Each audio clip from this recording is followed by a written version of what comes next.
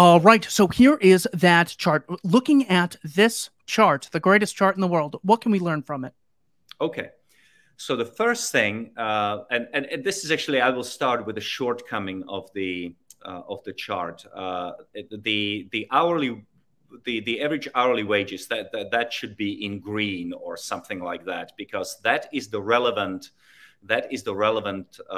line from the perspective of time prices. Basically, whatever you see below the average hourly wages is becoming cheaper. That doesn't mean that it is not increasing in price, but it is becoming cheaper because it is growing in price at a slower pace than average hourly earnings. So you can see that housing, food and beverages, cars, household furnishings, clothing, cell phones, toys, computer software, TVs are becoming much, much less expensive relative to wages. In fact, they are actually becoming cheaper in real terms, because the overall inflation was 56%. I think you are looking now at the chart between 1998 and 2018.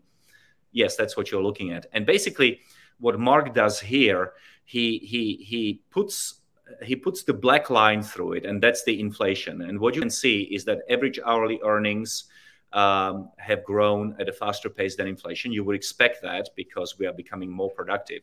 But when you look at childcare, medical care, college tuition, college textbook, hospital services, what you realize that they've become massively more expensive. What do they have all in common? What they have all in common is that the government is very heavily involved in their production and also in subsidizing of them. So, for example, college textbooks and college tuition. There is a reason why it's increasing, and that is because the government is pumping ever more money into the tertiary education system through subsidies. So if a kid doesn't have enough money, he can also he can always borrow from the government to pay back later. And he's suddenly sitting on $250,000, and the university knows it, so they can jack up the prices because they know they are going to get it. Hospital services, once again, this is something that the government has declared is basically universal human rights. So a lot of money is being pushed into the healthcare sector in government subsidies and government regulations. Currently, roughly 9 out of every $10 that is being spent in the healthcare sector is being paid by the government or by private providers, but not by the people themselves.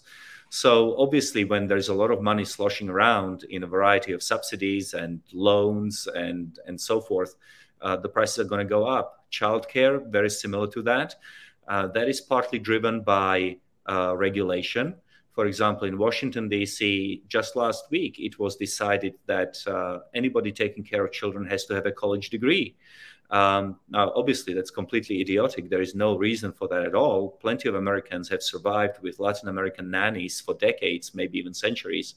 But today in Washington, D.C., you need a college degree. What does that mean? That means that your child care is going to cost much more because you are getting a person who is going to be able to command more money and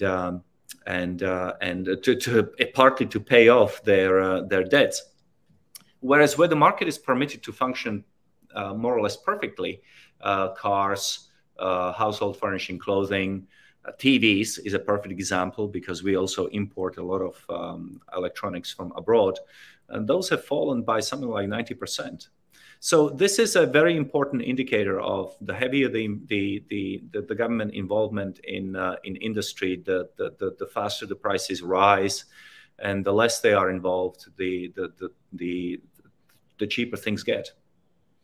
I don't know if you have this expression in the Czech Republic, but are you familiar with "he who pays the piper calls the tune"? Yes, yes. In other words, when producers have a customer basis, then the customers sort of get to call the tune because they're the ones paying them. If they're not accountable to the customers, well, then the customers can go somewhere else. So the producers act to try and please the consumer. But when there's government subsidies, well, then they try to please the politicians. And now it's almost like the consumers are completely irrelevant. You get treated like total trash by these producers at that point, because all of their focus is how do we get our funds again next year. So we have the case against subsidies. And then the case you mentioned, that case pisses me off so much about needing a college degree to babysit kids or watch them in exchange for money. A blatant violation of, I mean, just the self-ownership principle. But look at they're explicitly lowering the supply of childcare providers, literally making it illegal unless you have some degree from some Marxist university. And then they tell you that, oh, well, we have no clue why the price is so high out of nowhere. They literally limit the supply, increase the price, and say, gosh, I guess the people just have too much freedom. I mean, it is unbelievable. That is a very important graph. Thank you for bringing that up. It's completely unbelievable, and it has a lot of consequences, negative consequences throughout the economy. Part of the reason why people are taking, people are not having as many babies as they could is because they are looking at the price of raising a child in a typical advanced economy with regulations like that and saying, well, we basically cannot afford this. The child is going to cost us $300,000 before it walks out of the door at the age of 18, adjusted for childcare and college education and things like that. Do we really have that kind of money, especially in the economy where our real earnings are becoming smaller due to inflation? But that's not. That's an example that could be multiplied millions of times. So here in Virginia, for example, let's say that you are a billionaire and your greatest desire in your life is to build a hospital that you are going to provide people with healthcare. I realize that not very many people think that billionaires have a heart, but a lot of them do, and a lot of them want to do a lot of good. Look at the charity of Bill Gates and Warren Buffett and things like that. So let's say that you've got a billionaire who all he wants to do is to build a hospital. Can he do it in the state of Virginia?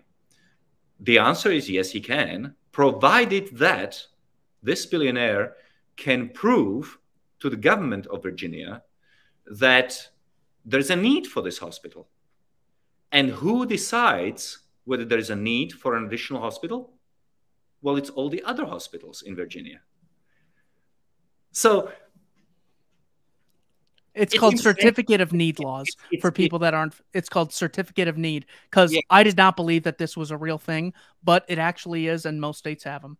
So in America, this country that we live in, the paragon of capitalism, your competitors have to essentially sign off on you having the privilege of taking the risk in the marketplace, whether your hospital is going to make profit or not. You cannot make it up.